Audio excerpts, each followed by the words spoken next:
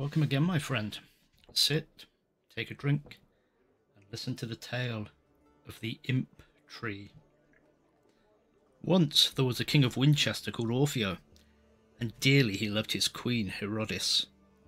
She happened one hot afternoon in summertime to be walking in the orchard when she became very drowsy, and she lay down under an imp tree, and there she fell fast asleep. Now, the imp tree is not, as you might suppose, a tree of the imps, but a tree on which a branch of another tree has been imped or grafted. While she slept, she had a strange dream. She dreamt that two fair knights came to her side and bade her come quickly with them to speak to their lord and king. But she answered them right boldly that she neither dared nor cared to go with them.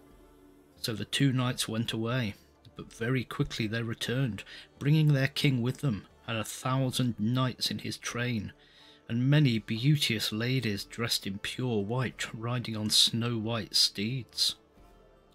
The king had a crown on his head, not of silver or red gold, but all of precious stones that shone like the sun.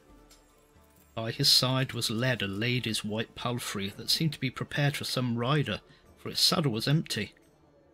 He commanded that Herodes should be placed upon the white steed, and thereupon the king of Faërie and his train of knights and white dames, and Herodes beside him, rode off through the fair country with many flowery meads, fields, forests, and pleasant waters, where stood castles and towers amid the green trees. Fairest of all, on a green terrace overlooking many orchards and rose gardens, stood the fairy king's palace.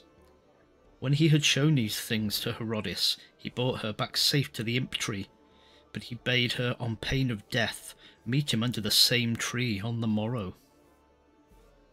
When Herodes awoke from this dream, it was to find Orfeo standing at her side. She told him of all that had happened, of the fairy king, and of the green fairy country she had visited. He resolved that on the morrow he and 1,000 knights should stand armed around the imp tree to protect her from the fairy king. And when the time came, there they stood like a ring of living steel, or a hedge of spears to guard Herodes. But in spite of all, she was snatched away under their very eyes, and in vain were all their efforts to see which way she and her fairy captors were gone. Orfeo made search for his lost queen everywhere during many days, but no footstep of her was to be found in upper earth. And then, in sorrow for her and in utter despair, he left his palace at Winchester, gave up his throne, and went into the wilderness carrying only a harp for companion. With its tunes as he sang to it, sorrowing for Herodes, the wild beasts were enchanted, and often came around him, yea, wolf and fox, bear and little squirrel, to hear him play. And there, in the forest, Orfeo, as the old storybook says, often in hot undertides would see the fairy king besides, the king of Faërie with his rout, hunt and ride all round about, with calls and elfin horns that blew, and hounds that did reply thereto, but never pulled down hart or doe, and never arrow left the bow. As an aside, in case you don't know, an undertide is an old word for an afternoon. And so he passed the time, and sometimes he saw the fairy host pass as if to war, the knights with their swords drawn, stout and fierce of face, and their banners flying.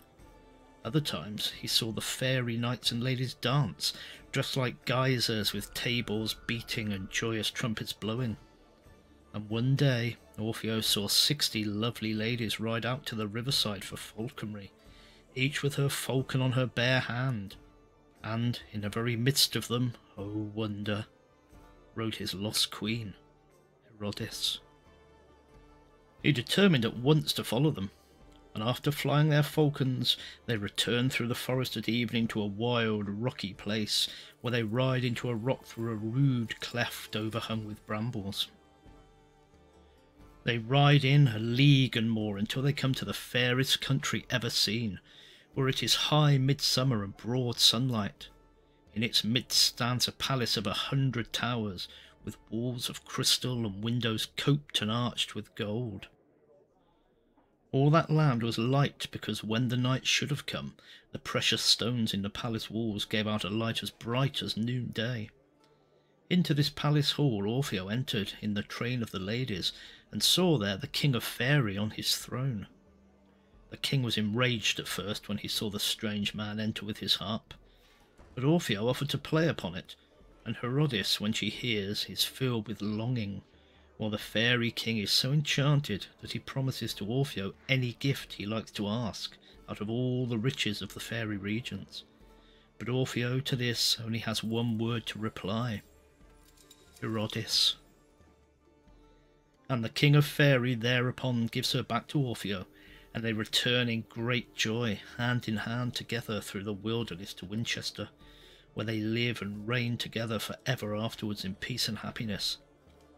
But let none who would not be carried away like Herodes to the fairy king's country dare to sleep in the undertide beneath the Imp Tree.